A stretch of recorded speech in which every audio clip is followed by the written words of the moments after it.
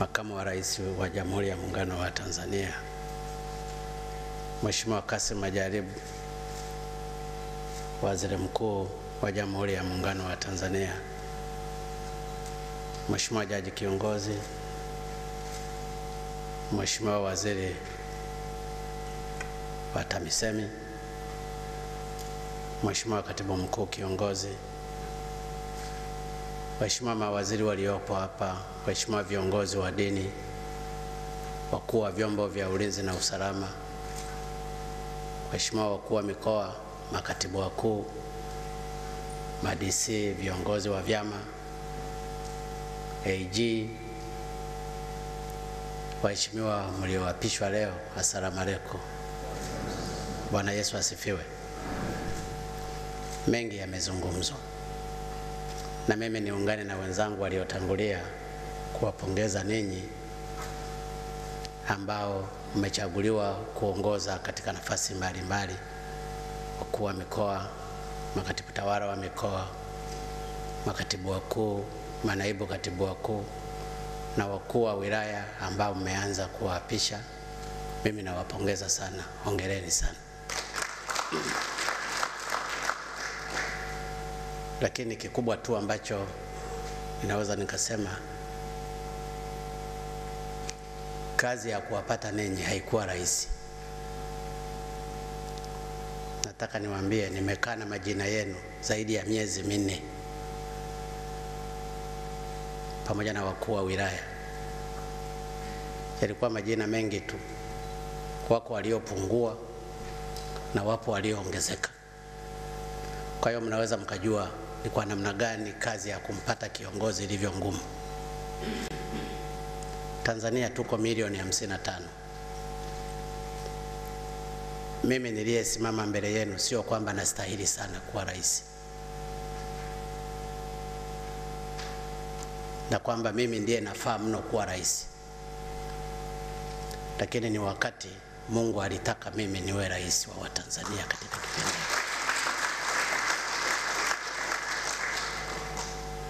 Na ndio maana siwezi nikasimama mahali popote nikaanza kujisifu mimi, kwa sababu Mungu angeweza akamchagua yoyote. Makamu wa rais hapa hawezi akasimama na kusema yeye ndiye anastahili mno kuwa makamu wa rais. Ni Mungu alitaka yeye awe makamu wa rais katika serikali ya awamu ya 5. Vile vile hata waziri mkuu,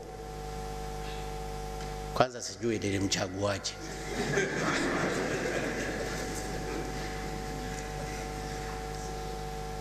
Kwa sababu wapo watu walioenda Dodoma wakiwa wamevaa na suti, wamejiandaa watakuwa mawaziri wakuu, lakini hawakuwa mawaziri wakuu.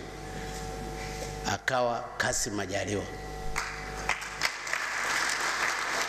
Lakini haina maana kwamba Kassim Majaliwa ndio muhimu sana na ndiye anayestahili sana kuwa waziri mkuu miongoni mwa Watanzania milioni 55.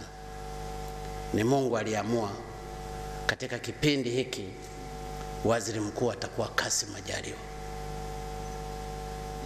Ni vivyo hivyo katika nafasi zenu, uwe rasi, uwe katibu mkuu, uwe naibu katibu mkuu, uwe mkuu wa mkoa, uwe mkuu wa majeshi, uwe mkuu wa magereza, uwe nani.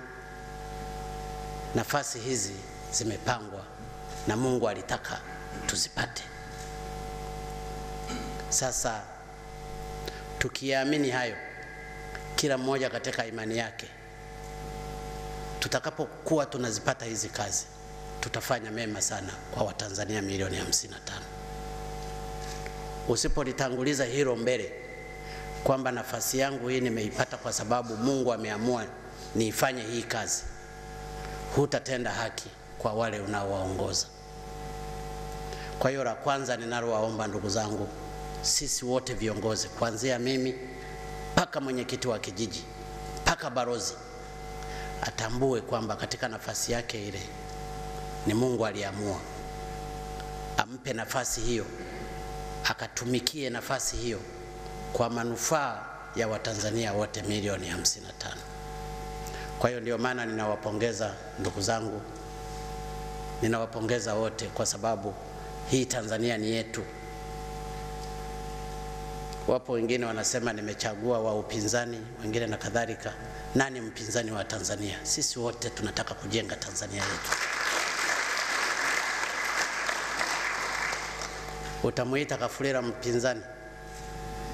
Alipokuwa huko kwenye chama chake alipigania swala la IPTL. Nani anayolipenda IPTL? Tulivyofaniziwa. Uwe CCM, uwe Chadema, uwe Kafu, uwe huna chama, swala la IPTL lilikuwa la ovyo. Lakini alisimama akapinga, akaitwa tumbili, akaitwa nani, wala hajageuka kuwa tumbili, bado ni huyo huyo. Leo mteue useme umeteua mpinzani. Huyo sio mpinzani, huyo ni mtekelezaji mzuri wa ilani ya Chama cha Mapinduzi. Lakini nilipopiga hesabu wote katika wateule niliowatoa, wakuu wa mikoa mko 4, mko hapa. Brigadier General wao ulikuwa chama gani? Huyu alikuwa mkuu wa intelligence wa jeshi la wananchi wa Tanzania, Tanzania nzima.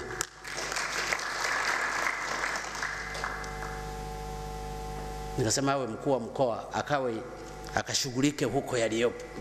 Utamuita alikuwa chama gani? Brigadier General huyu alikuwa mkuu wa wilaya ya Buhingwe. Miezi kadhaa iliyopita tukampandisha cheo kutoka kanali kuwa Brigadier General.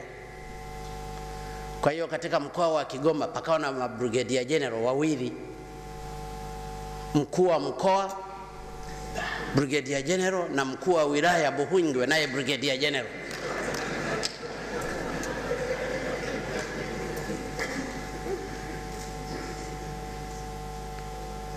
Aliendelea kushika nafasi hiyo kwa heshima kubwa. Nikasema huyu anastahili kupanda juu. Ndio maana tukamteua kuwa mkuu wa mkoa wa Kagera. Sasa utasema ni wa chama gani? Hapi huyu alikuwa Kinondoni. Alianzia CCM pale makao makuu. Utamsema ni wa chama gani?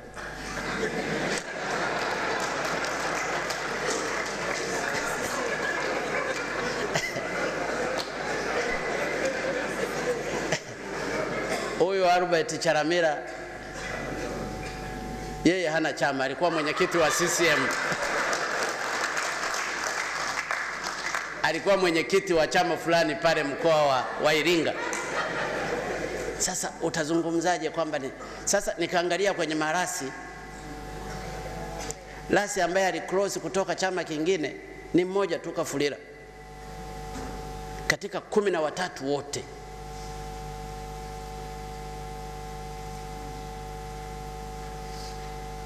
Nikaenda kwa manaibu katibu wakuu na makatibu wakuu. Wala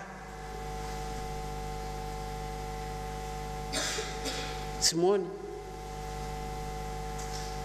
Nikaenda kwa madisi wako 31. Niliowakuta nafikiri ni 3.5 hivi. Walio cross kwenye chama kingine. Kuna huyo wa Dodoma mjini. Kuna Warongido.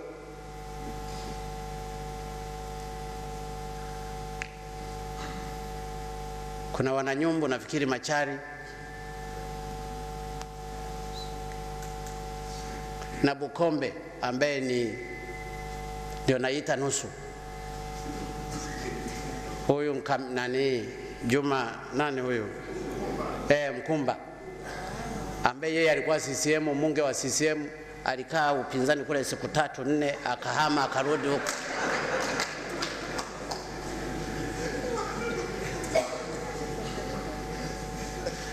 Lakini hata hivyo ndugu zangu, mkiwa mnapigana kwenye vita, mkateka vifaru, mkateka mizinga, mkateka bunduki, mtakuja kuzipaki kwenye store. Si unazigeuza kuwapigia hao waliopo.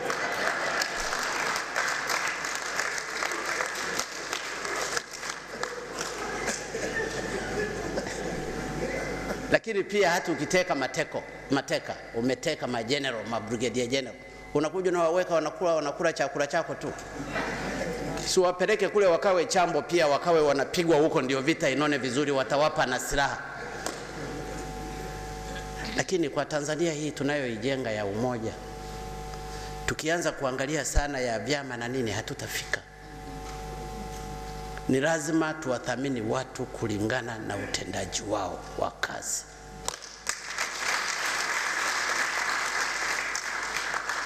Tunajenga nchi yenye umoja, nchi ya Watanzania wote, isiyo na ubaguzi wa dini, kabila au vyama.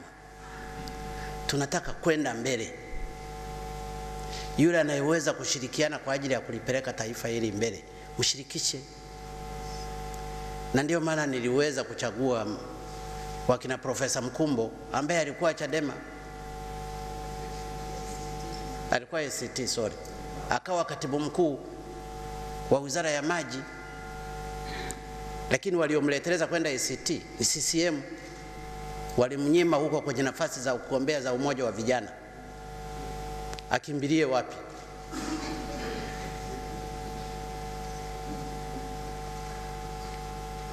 And so on. Kwa hiyo ninachotaka kuambia ndugu zangu, ninyi mlioteuliwa, mmeteuliwa kwa sababu mna uwezo. Kasikilizeni haya maneno yaliyozungumzwa na viongozi wetu wa dini. Mnakwenda kufanya kazi za Watanzania, msiende kufanya kazi zenu. Kila mkuu wa mkoa, kila katibu mkuu, kila rasi, kila DC akashughulikie kutatua matatizo ya wananchi katika eneo lake. Mimi na wenzangu hapa viongozi, makamu wa rais na waziri mkuu, na bahati nzuri makamu wa rais amezungumza hapa, huwa inasikitisha sana unapotembelea kwenye mkoa fulani au wilaya fulani, unakuta hizo kero ndipo zinatolewa. Hapa kuna tatizo hili, hapa kuna tatizo hili, na viongozi hao ulionao wanaozungumza matatizo wamekusindikiza, wala hawaoni aibu. Unakuta migogoro mingine ni midogo sana ya kutatuliwa tu kwa siku moja, lakini haitatuliwi.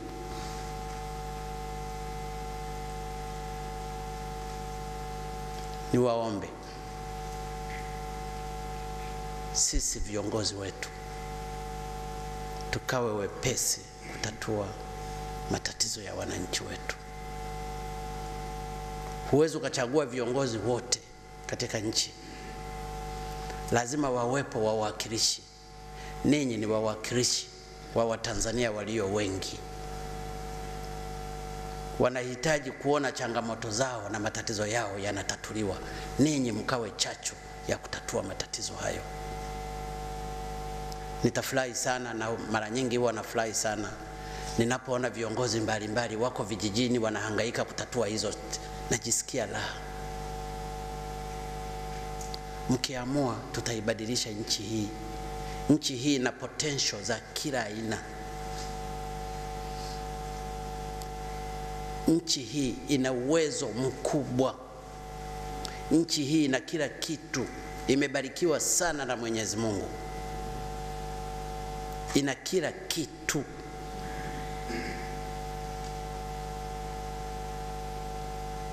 Hata tukiamua tu katika mapato. Juzi nilikuwa naongea na mabalozi hapa. Dodoma ndiyo inaongoza katika majiji, katika halmashauri, katika manispaa na kadhalika Tanzania nzima kwa kukusanya fedha nyingi, bilioni 24.5.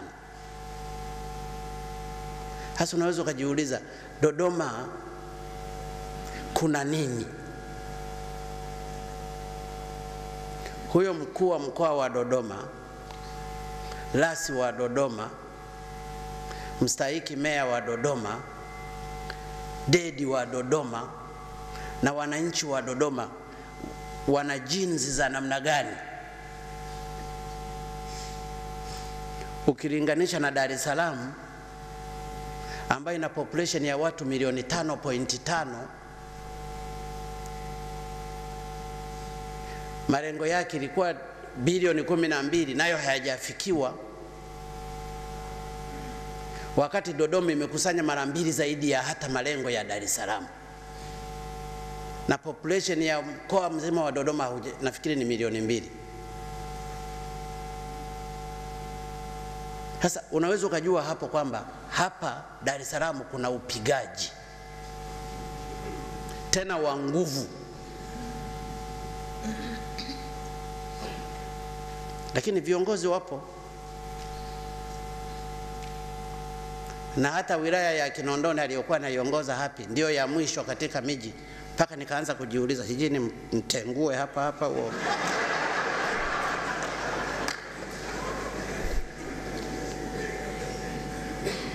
Kweli wala sifichi, nikasema ni wilaya ilikuwa ya upinzani na nini na kadhalika.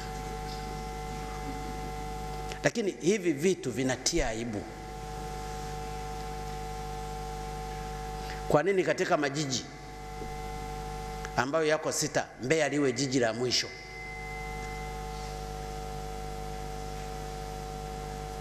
Why? Yaani jiji nililolitangaza miezi 2-3 iliyopita ndio linaongoza. Majiji yameyotangazwa miaka mingi yapo. Sasa nikawa nimejiuliza sana kwamba labda tuweke mikakati ya aina fulani. Jiji lisipokusanya, likitangazwa lisipokusanya mahali fulani, linashuka chini. Utaitwaje jiji wakati hata hujui kukusanya? Halafu fedha serikali inakuwa inapeleka kule za kukufanya uishi. Ni controversial nyingi.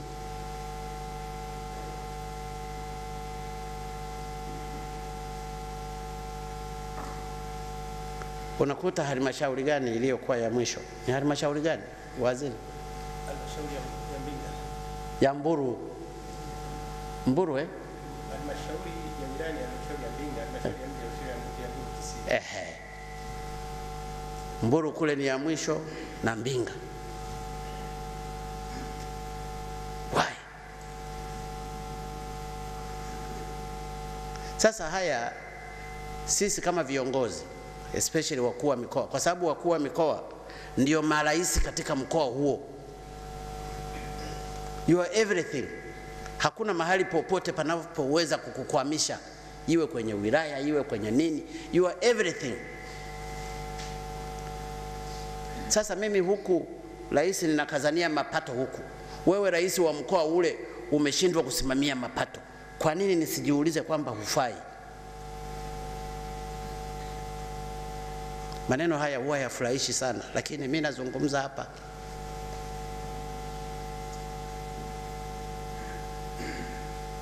kwa sababu survival ya nchi hii ni mapato. Survival ya nchi hii, fedha zinazokusanywa ziende kwenye miradi ya development ili nchi iende mbele. Hapa Dar es Salaam wala sio siri, wakikutana kwenye vikao madiwani kama wamekaa kwenye siku moja wanalipana siku 4. Kila mmoja anajua. Wakikutana siku 2 zitakazojazwa pale kwa vikao ni siku 4. PCB wapo.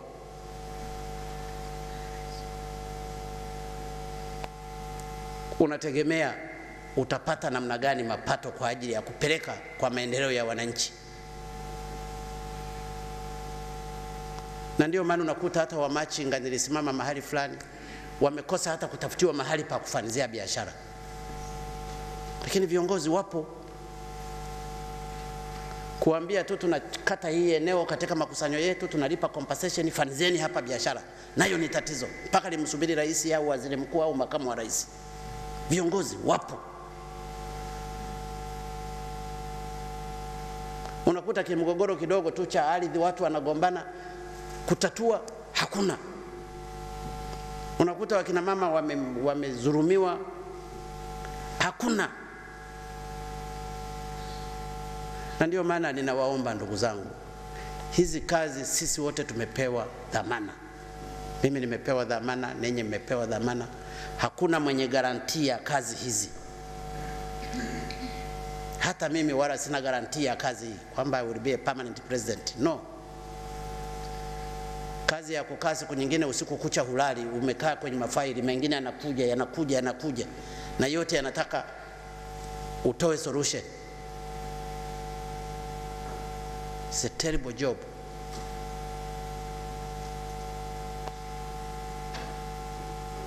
Mengine yako kwenye kitanda mafaili. Nilimpeleka mtu mmoja mpaka kwamba huu ndio urais.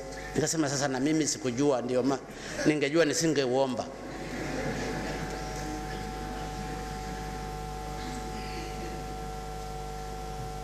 Kwa hiyo ninawaomba ndugu zangu, viongozi wenzangu, kazi hizi ni kazi za watu. Ni ngumu. Leo tu mimi nimeamka nafikiri saa 8. Mara IGP ananipigia, kuna watu wetu wamepata ajali kule mpakani. Mwingine naye anakupigia, utafanyaje? Sasa na ninyi basi angalau mteseke kidogo hivyo kama mimi ninavyoteseka, ili kusudi tuwasaidie hawa ambao tumepewa na Mungu kuwaongoza. Machozi yao tutakuja kuyalipa. There's no way tunaweza tukayakwepa. Kama mabaya yamefanyika kwenye mkoa wako au kwenye wilaya yako, wewe mkuu wa mkoa au wewe rasi, lazima malipo yake utayapata.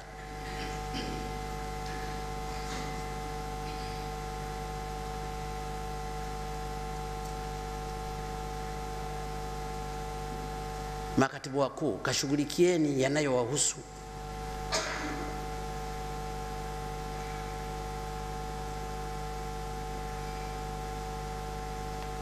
Palikuwa na mkubwa mmoja alifanya ya ovyo tu katika wizara fulani. Nikamuuliza waziri, sitaki kumtaja, kwamba huyo mtu si yuko chini yako na amefanya ya ovyo? Anasema wakutengua ni wewe. Nikasema mimi rais, hebu kasome vizuri sheria. Mimi najua wakutengua ni wewe mwenyewe waziri. Nikamwambia sasa nakupa dakika 15. Ukikuta ni mimi ndio natengua, nitatengua nikutengue na wewe, lakini kama una uwezo wewe katengue wewe mwenyewe. Baada ya dakika ngapi nikaona dakika 10 ameshatenguliwa. Kumbe mamlaka ni yake huyo waziri. Na mtu amekaa mambo ya ovyo, amefanya ya ovyo. Paka nchi fulani ya Sweden ikataka iache kuwa inatoa misaada kwa Tanzania kwa sababu ya mambo ya kijinga yaliyofanya. Kwa hiyo haya mambo yapo. Kwa hiyo niwaombe sana ndugu zangu wateuliwa wote, kila mmoja akatimize wajibu wake. Sitaki kutoa mifano ya kila mkoa yaliyofanyika. Mtakwenda kuyaona huko. Kafanyeni kazi. Lakini kama alivyozungumza Mheshimiwa Makamu wa Rais, kashirikianeni. Unakuta rasi hawaongei na rasi.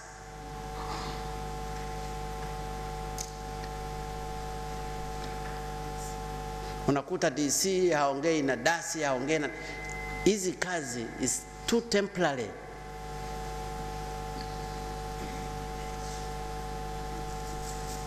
Mkawashirikishe watu. Sisi hapa tungekuwa hata tuongei, nafikiri hata msingekuwa mnatuona hapa. Lakini tunaongea. Ninafahamu Makamu wa Rais anafanya nini kule. Ninafahamu waziri mkuu atafanya nini Kasulu kwenye hospitali.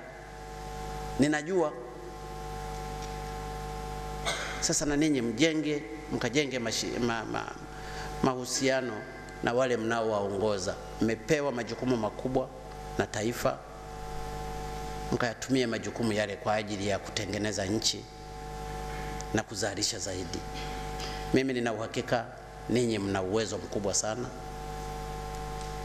Watanzania wana uwezo mkubwa sana. Ninafahamu viongozi wengi hasa tuliokuwa tumewateua wanafanya mazuri tu mengi. Wakuu wa mikoa wako hapa, kila mkuu wa mkoa anajitahidi kufanya kikubwa, na ndio maana mmebaki wengine hapa. Sasa mkazidishe nguvu za kufanya, msihusishwe na mabaya. Mara huyu hapa bana anahusika na fulani. Of course saa nyingine ni kusingiziwa, na vyombo huwa vipo vya kufuatilia, lakini kafanyeni kazi ndugu zangu. Mawaziri, kafanyeni kazi, kila mmoja akaielewe wizara yake. Wako watu hapa hawajazielewa vizuri wizara zao.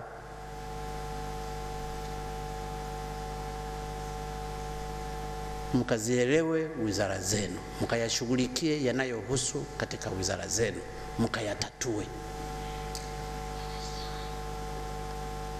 Tuna wajibu wa kutekeleza ilani ya Chama cha Mapinduzi, ndio tuliowapa kuitekeleza. There is no way mtu anaweza akakwepa, kwa sababu kuna tabia mtu unamteua mkuu wa mkoa au mkuu wa wilaya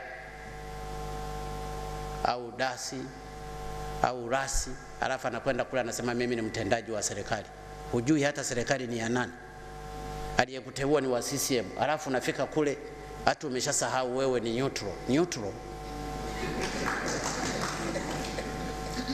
Hii wala halipo. Mimi CCM, makamu CCM, waziri mkuu CCM, chief secretary CCM.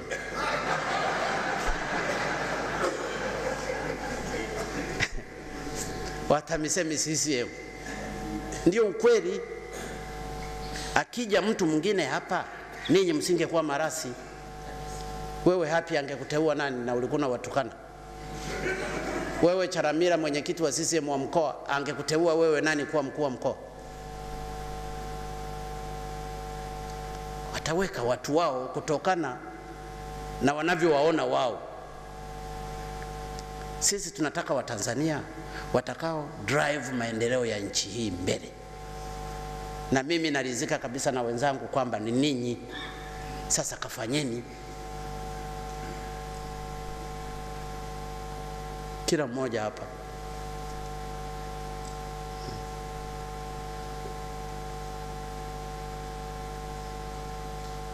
Yaani kila mmoja nikiangalia, kila mmoja.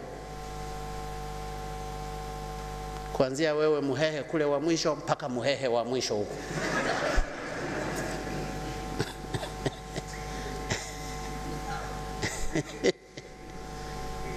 Kafanyeni kazi.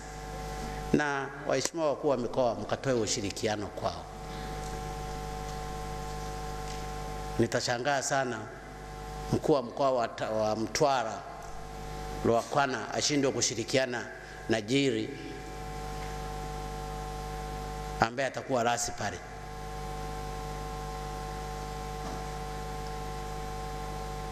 Ambaye mnajuana.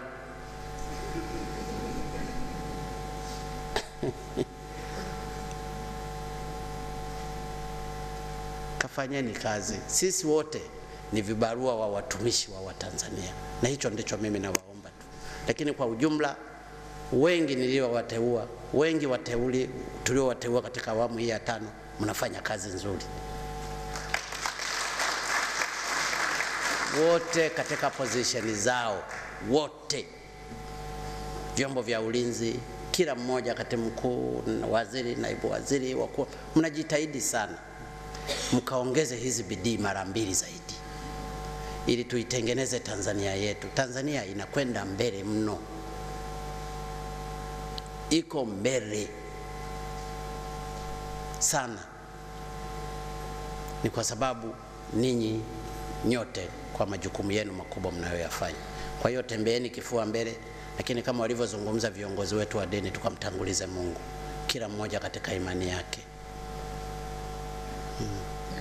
Mungu ndio kila kitu.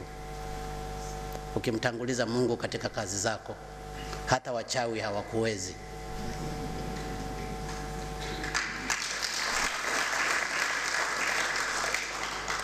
Mtafanikiwa. Na mimi na uhakika, nimeshukuru sana mashehe, mufti na wachungaji, maaskofu wameendelea kuliweka taifa hili kwenye mikono ya Mungu. Tutafanikiwa. We are in the right track. Sasa unapoombewa, na sisi tujiombee. Ndugu zangu, mimi nilitakiwa kuwapongeza, na kweli nafikiri nimewapongeza, ingawaje nimechomekea kidogo kidogo, lakini nyingi zilikuwa ni pongezi tu. Kwa hiyo nendeni mkafanye kazi kwa imani kubwa tulio nayo kwenu. Nina uhakika tutafanikiwa. Mungu akawabariki sana, akawatunze, akawasimamie katika kazi zenu. Asanteni sana.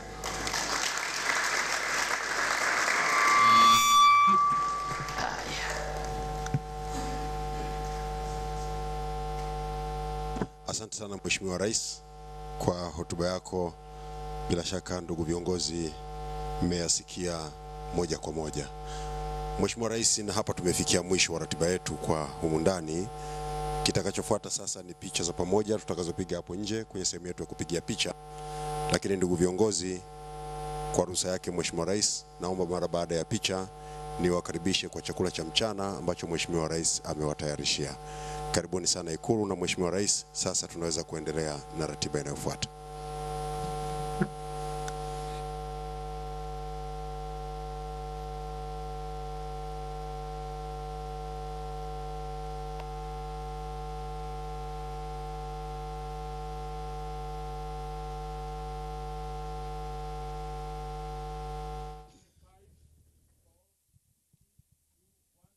Mpenzi mtazamaji wa Azam TV, na hiyo ndio ilikuwa shughuli nzima ya kuapishwa kwa viongozi takribani 21, ambapo makatibu tawala 13, wakuu wa mikoa 4, makatibu wakuu 2 na manaibu wa katibu wakuu 2.